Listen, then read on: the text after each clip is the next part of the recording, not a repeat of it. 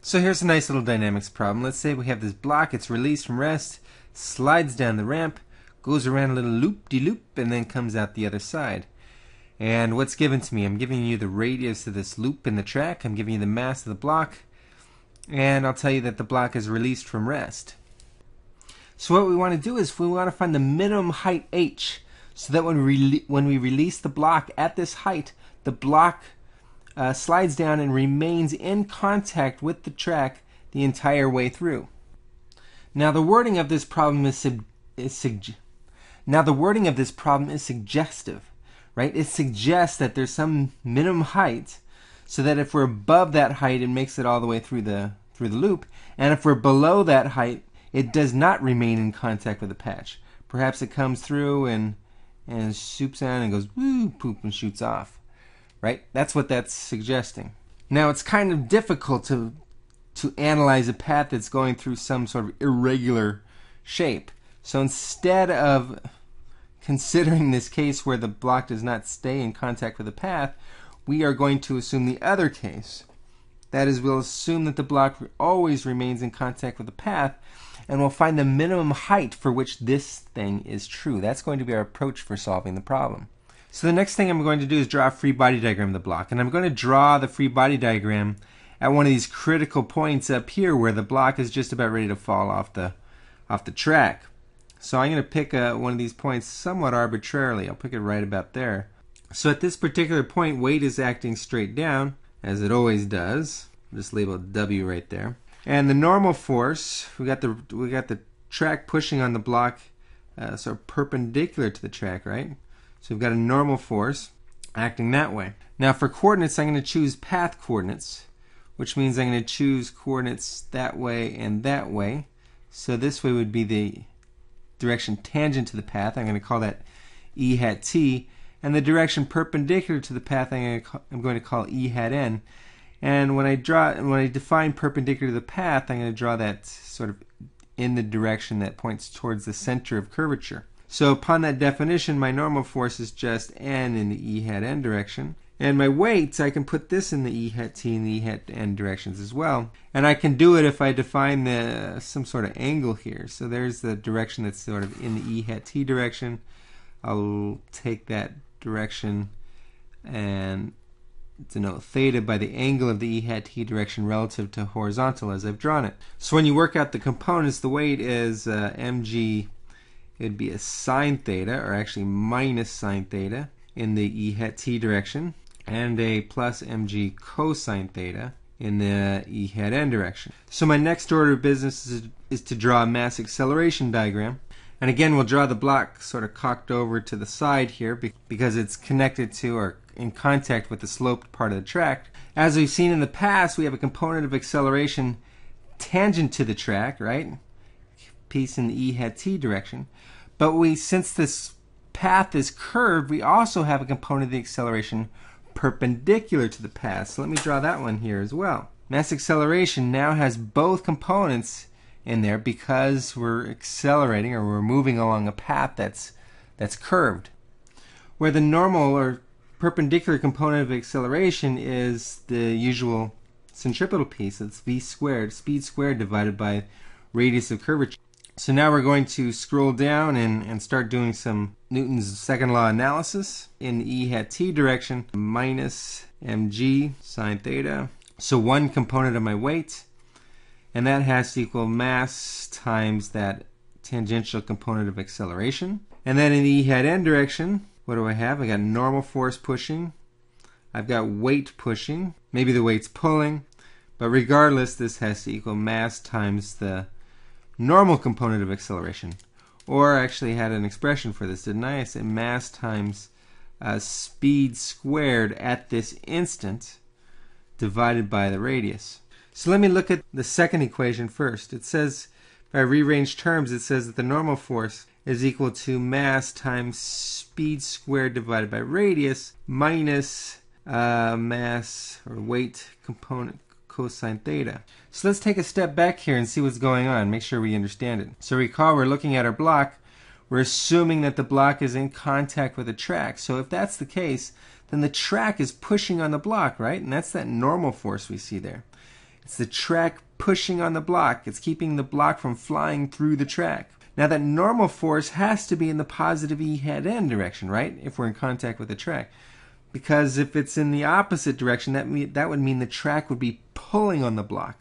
The track cannot pull on the block. It can only push on the block. So this N here has to be positive. Now let's go down to our actual equations. Now for our assumption to hold, that is for the block to remain in contact with the track, I need the normal force to be positive. I need the track to be pushing down. So let's look at the terms in my normal. First I got a mass times speed squared over r. That's a positive number, right?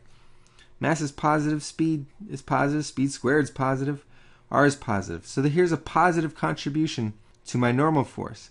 The other one's a negative contribution if I'm on this part of the wall where the block is more or less upside down, right? So if theta is between positive 90 and minus 90, this weight term is creating a negative effect on that normal force. And furthermore, note that this positive piece, call that the positive piece, call this the negative piece. The positive piece is smallest. In other words, it's most critical. This positive piece is most critical when the speed is smallest, right? Where is the speed smallest? The speed is smallest at the very top, right? At the highest point. Whenever we're going uphill, we're losing our kinetic energy. So this one's critical at the top. This one is also critical at the top, right? When cosine theta is 1, then this weight term has its biggest effect. Again, when theta equals 0, what does that mean? Where did my picture go again? When theta equals 0, I'm at the top once again. So the top of this path, the top of my track here, is the most critical point for n if we want to be able to stay on the track. So here's what I'm going to do. I'm going to say at the top, my normal force is equal to m speed, maybe we'll say speed top squared over radius minus the entire weight. This is what we get when theta equals 0. So this is going to be an important quantity for this. This is going to give us that condition in which the block is just about to fly off the track. So again, we want to choose the height of our initial drop so that this normal force is just barely positive. So it appears that in order to calculate this normal force, I'm going to need the speed at the very top of the path, right? And if you think about that, this is a work energy problem from here out, because we're interested in the relationship between this height and the speed of the block when it's at the top of the path. Notice all the forces acting on this particle. I got the weight, that's a conservative force. I got the normal force, that's perpendicular to the path, hence normal. It's not producing any work. So my only force doing work is that of the weight, and weight is one of those easy problems, or easy forces for which to calculate work. So let's do it. So in formulating the work energy principle, we need to define a work in going from some point A to some point B. So let's define those right now. We'll let A be the point at which we release the block, and we'll let B be the point where we're at the very top, because that's what we care about. So I think we can just start diving in. Notice the kinetic energy at point A is going to be 0, right? Because we're released from rest. TB, that's 1/2 mass times speed at the top squared, right? There's B at the top squared. And this has to equal the work done by the weight. Again, the work done by weight is mg times the change in elevation. So we start off at an elevation of h above 0. I'll call that 0. And we end up at a height, when we're at point B, we end up at a height 2 times the radius. So when we get down here, this work is m times g, what did I say, h minus twice the radius. So there's the distance dropped, or the elevation drop. And what does this give us? We wanted a speed squared, right, to put in there. So speed squared, speed at the top squared, I'm getting, notice the masses cancel out, 2 times g times h minus 2r's. And I don't want to solve for VT. I'll just keep it in terms of VT squared, because that's exactly the term that appears into my normal force. So alright, so normal force is equal to, I got 2 times the weight, change in elevation divided by radius minus the weight. So again, what I'm after is what are we after? We're interested in finding the minimum height for which the block remains in contact. In other words, we want to find the minimum h here, so that n, my normal force, still remains positive. The critical case, of course, is the h for which this normal force is exactly 0. So let's go ahead and work with that. So this tells us that 2mg h minus 2r is equal to mg. Forgot to divide by r here. So notice that the mg's both go away. So that leaves me with 2h minus 2r is equal to r.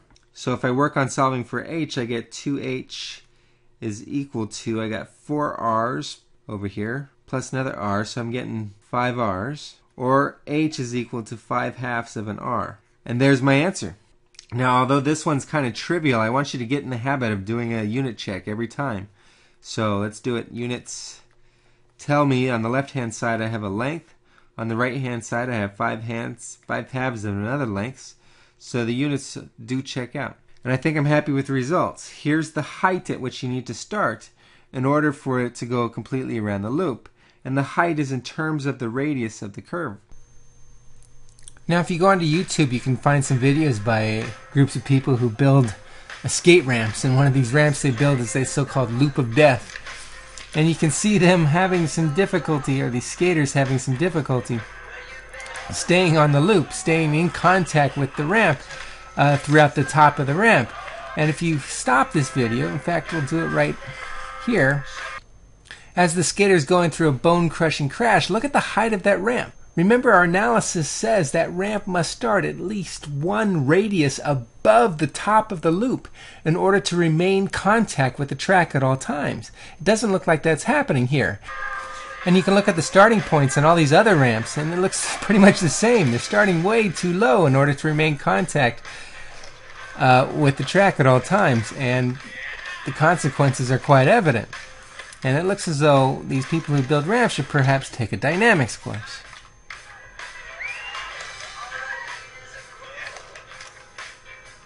Ouch.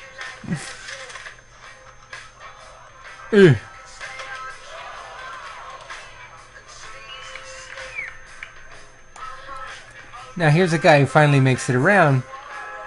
My guess is that he lost contact with the ramp up there and just somehow maintained control.